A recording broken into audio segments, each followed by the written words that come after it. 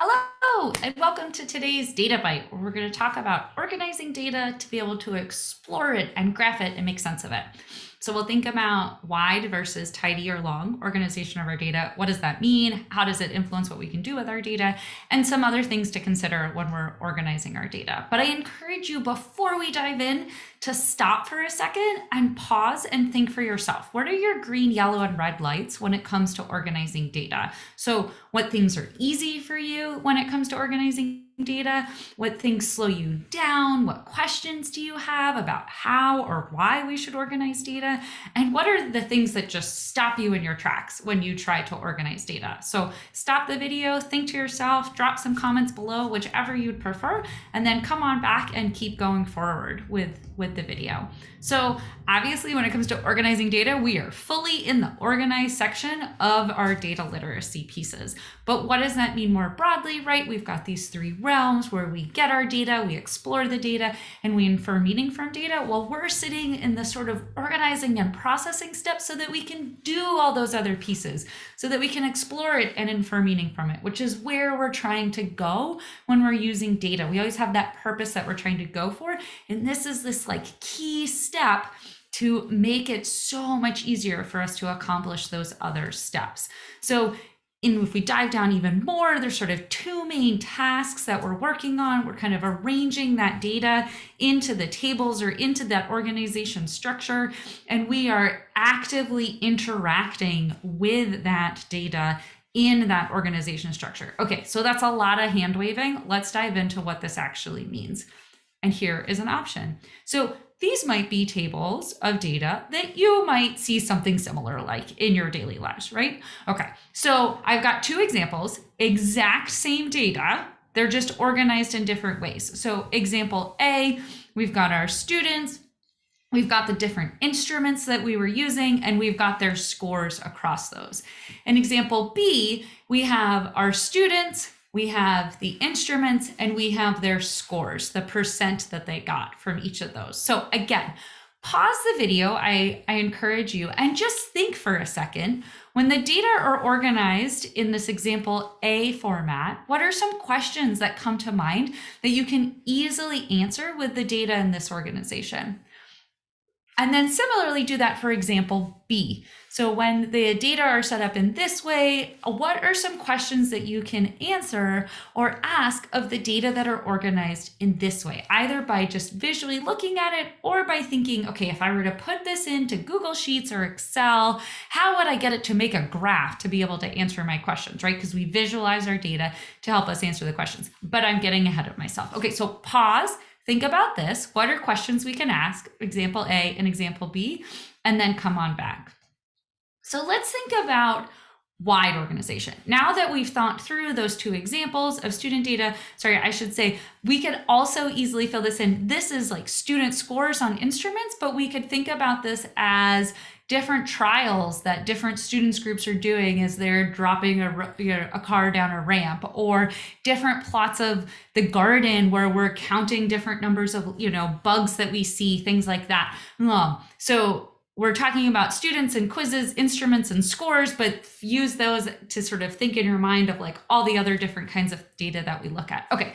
Back to wide organization. So what is this whole thing, wide organization? Well, example A is a kind of wide organization of our data. And we can ask questions like, how did the scores for quiz 2 differ among students? We can look down for quiz 2 and we can kind of quickly get a look, visually looking at these numbers and compare them. What is the relationship for quiz 1 versus test 1 scores for Raphael? So looking across like this one student, how does this number compare to that number? Super helpful, right? Yeah, so this kind of organization, which is often how our data tables are set up, is good for initial data collection. It's good for when we have a small number of data points, like we did in that example A, to be able to do some number comparisons. And it's really good for post-interpretation sharing. So once we've already looked at our data and we've inferred meaning from it, and we're now trying to communicate that meaning out to other people. What it is not as good for is doing number comparisons if we have a large number of data points, right? We could look through those test scores for those numbers of students, but if I had quadrupled the number of students and tenfold increased the number of instruments, that would quickly get really hard to do number comparisons across. And it's not very good for just general exploratory data analysis, graphing the data to figure out what's going on. But there are certainly things that this wide organization is good for. I want to call out a few things that are key to this wide organization in terms of how we structure it and organize the data. So the variables are spread out both across columns and within rows. Okay, that's a little tricky. What do I mean by that? So one of our variables is students. So which students? Okay, so that's in our first column here of students. Another variable we have is the instrument, what the students were taking. That is across this row that we have. And then our third variable is their scores on those instruments for each individual student. And that is actually within cells of the combination of an instrument and a student. So we've got a variable of score that is embedded in that cross relationship between two other variables. Okay, nothing's wrong with that. For like ease of interpretation, right, on small data sets, that's helpful. It indicates the relationship between the two, and where those cross over, we're getting the value for the third score. The challenge is like, where do we put the units? And how do you know that this 59 is actually the score on quiz 1 for Raphael, as opposed to Raphael bought 59 jelly beans to school, right? I mean, you don't know. You can infer from what the other variables are, but you don't actually know what you're looking at within there. So to set up a useful data table, if you've decided to go with this wide organization, again, there are good uses for it.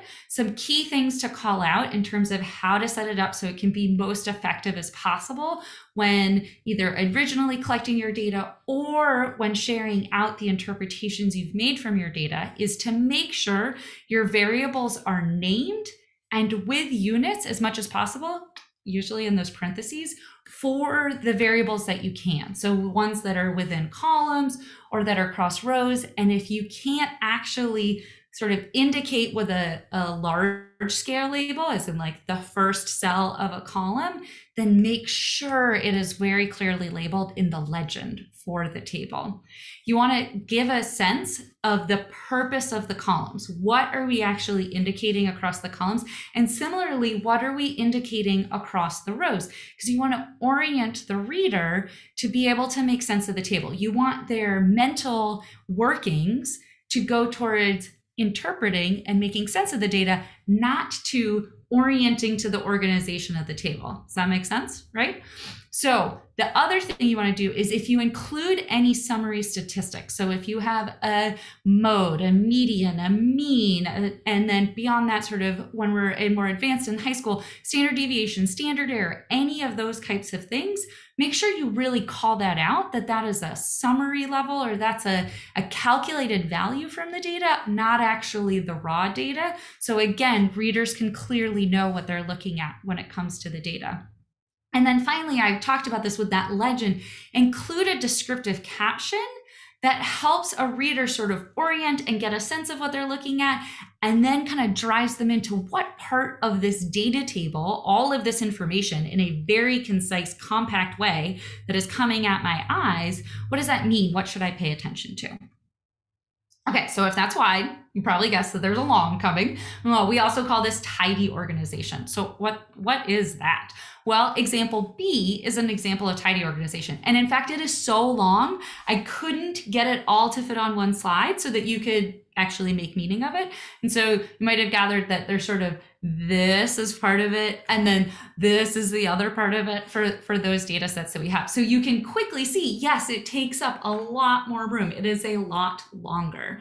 But we can ask questions when our data is organized like this of how did the scores for each student change across the units? So we can look sort of across our students and our instruments and our scores. We can get all three of those across the whole data set easily graphed up to be able to see any patterns or look for patterns? Or what is the relationship between quiz 1 and test 1 for all of our students? Again, we can call that in to make a graph for it to look at what that would look like. And when we've got it set up so that each of those 3 variables that we were talking about in this data set are a column in and of themselves, it makes it really easy to tell Google Sheets or other graphing programs what to look for or what to plot in the graph. So thinking about this this is often how we orient our spreadsheets when we are graphing our data. So our digital spreadsheets and things like that. This is like spreadsheet technically is actually the platform that you are using. All these words to mean similar things, but just sort of think about this as like this long, tidy way is really good when you have a lot of data and you want to do number comparisons across all of that data. And it's really good for making graphs of the data to be able to look at what are my data showing? What is the distribution? Is it normally distributed? Therefore, can I take an average of the data, or is it not normally distributed and therefore I cannot take an average of the data? What are some relationships? What are patterns that I'm starting to see when I pull in different variables to look at? So that exploratory getting a sense of what's going on. What it's not very good at is data collection. And I'll explain why in a moment on the next slide when we talk about how to set up tidy organization well. It's not very good for helping you do small data set visual number comparisons because there's so many, like the data are spread out across so many rows. And it's not very good for post-interpretation sharing because it takes up so much space and it's a lot to look at. And the reader's left with being like, what is the takeaway? What are these data actually telling me?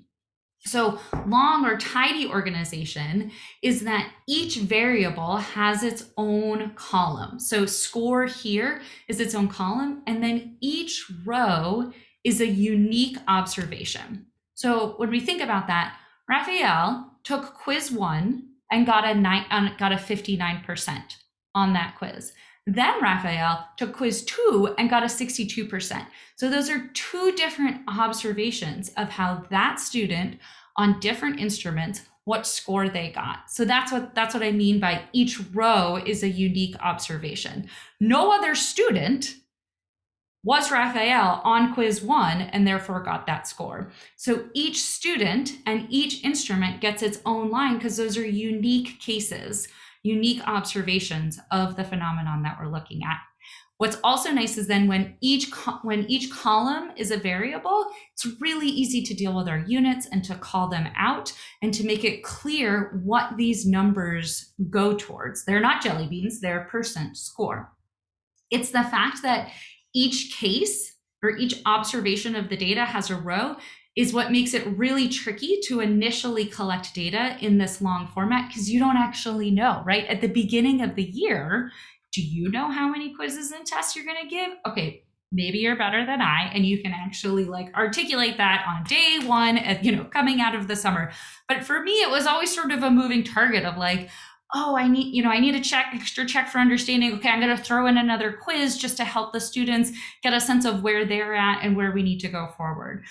Maybe in this example, it's a little bit easier to envision how you would do this, but think about the spaces where your students are collecting data in their own investigations in your classroom. Did they know how many trials that they need to do and what they might have and what all the different unique cases are? If so, great. Set it up in the tidy organization to begin with, because that's going to make it easier for them to graph the data and start looking for patterns and making sense of it.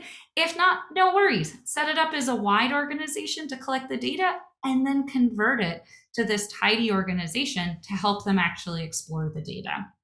So tidy data is a term that is used in the data science and data visualization community as a standard way of mapping the meaning of a data set to its structure. So each variable has a column. You can clearly know what the variables are that you are looking at. Each observation or each case is a row, and each cell is a single measurement at that observation of every single variable, every single characteristic of the phenomenon that you are looking at. So when it comes to organizing your data to graph it, what's helpful here is that every row is an observation so that you can just quickly kind of pull in the different data points to make them graph. And this is how our graphing programs expect our data to be organized. So say yes if you've ever had an experience where you've got your data beautifully in Google Sheets or Excel or something like that, and then you go to plot it and it puts out this like super strange graph, and you sit there and you're like, what the heck? Like, how are these data showing up in this way in the graph? Well, it's because the backend algorithm is expecting the data to be in this tidy organization. And so it doesn't know your data. It doesn't know what you're trying to do with the data. And so it's like a misfire. It's like, trains passing in the night. The backend algorithm is making a guess of what you're putting into it, what the input is, but it doesn't actually match your intention. Every cell has a corresponding value. So do not merge your rows, do not merge your columns. Every cell for each row in each column should have its own value, because that was a unique case, unique observation of the phenomenon. And we've talked about this. Every variable has its own column. And so then all the data are there for you to be able to graph and explore in exploratory analysis. So just again, variables, observations, values within each of the cells is what our graphing programs is the way our graphing programs are expecting our data to be organized when you are, drag and drop or clicking, asking it to make us graphs. This is what it's expecting from the data. And this is just sort of a fun way to say that, like, once we get our data organized in this tiny format, then that's a standard structure that once you sort of learn what to look for, that you can expect the variable names to be in the first row in the header for every column, then that's a skill you can take to apply to any other tidy organization of a data table. It's a quick way to orient into the data set that you have. But if it's not in this tidy format, then like there's all sorts of ways that it can show up, which means we spend more of our mental time orienting to what's actually in the data and where is it and how is it organized, to then figure out how to get it into a graph, to interpret it and for a meeting and blah, blah, blah, blah, blah, blah, blah. So another nice thing is that if one, our graphing programs expect it, and two, it makes it easier for our brains to jump into a new data set and make sense of what's there to make decisions on how to explore the data. Okay, a few final things to consider when thinking about organizing data. And we've just like brushed at the surface here, but here are a few other things to think about. So Nathan Yao is a phenomenal data visualizer. He pushes the field of data visualization forward. This is his job. This is like a job that did not exist when I was in college, but so super amazing, known throughout the world. And Nathan says, I spend just as much time getting data in the format that I need as I do putting the visual parts of the graphic together. And when I read this, I stopped in my tracks and I was like, wow, I never provided opportunity for my students to even consider how we organized our data, let alone to think about how key and fundamental organizing the data is into the format it needs to be, to play with it, to make sense, to find those patterns, to make meaning from it. So I just share this as it's a key part. People who do this as their daily jobs, making sense of data, spend just as much time on this part as they do on all the other parts. And in fact, that investment of time of getting the data organized for what you are looking for it to do makes things easier. It gives you time down the road because you're not fighting the defaults. You're not fighting the backend algorithm of the graphing programs if you are taking the time to organize it in a way that will set you up for success in making the graph and exploring those data. Another thought is that, or another comment I want to share is that oftentimes in the K-12 space, we present our students data in summarized way. So this is the average proportion of leaves eaten. It's a little tricky, right? So this is wide organization. So let me just orient you. So here they've called out the label of each of these are years. Down here is plant type, and within here is the average proportion. So we've summarized the data. We have taken an average across, hopefully, lots of different input data points from the raw data to create this table. We want to look at lists of data all of the data, that raw data initially, when we are looking to make sense of it. Because how else do we get a sense of what's the variation? How were the native plants in 2011, and how are those different than the native plants in 2012? Right? These averages are quite similar, 0.046 and 0.037, but they're not exactly the same, right? So we need a sense of all the data to give us that context, that contextual understanding of, I mean, are these different just mathematically, or are they in essence the same as the aggregate of the whole? The other thing that I want to say is that when we are looking at normalized data, when we're looking at a series of rows and columns of our raw data, then that puts the onus on us to make sense of it. That gives us the power to be able to get a sense overall in the aggregate of what's going on with our data, which is a key piece of figuring out what the patterns are and making meaning of those data. So how might this look? Well, in some ways, this looks like we don't put lots of things all in one cell, right? So we don't put numbers and descriptive values in one cell. We don't sort of group, merge cells together. And so, yes, it might mean that you have more columns or more rows in your data set, but that actually gives you more opportunities to explore and ask the questions that you might be wanting to ask of the data. So some takeaways. How you organize your data depends on what you want to find and do with that data. There is no one right way to organize data all the time. We organize data in different ways depending on, are we collecting it? Are we exploring it to make meaning? Are we communicating what inference we've drawn from those data? So at different points along the process of working with data, our data is organized in different ways. Typically, a wide data table emphasizes relationships, and a tidy, long data table, database, spreadsheet enables exploration of relationships, comparing groups and variability. So what are you looking for your students to do? Use that the next time you think about how to organize data. And then I want to give a shout out of leverage the tools you have to your advantage. Whatever graphing program you're using, whatever spreadsheet program you are using to make graphs, because that's what these are. They're spreadsheet programs that we use to make graphs. It does not matter. Almost all of them have opportunities to find and replace, to fill, to filter, to sort, to create pivot or summary tables out of them. Use this to your advantage. Make sure your students understand kind of why they're doing what they're doing, and then get the tool to do it for you so that you can get time to actually explore the data and infer meaning from the data.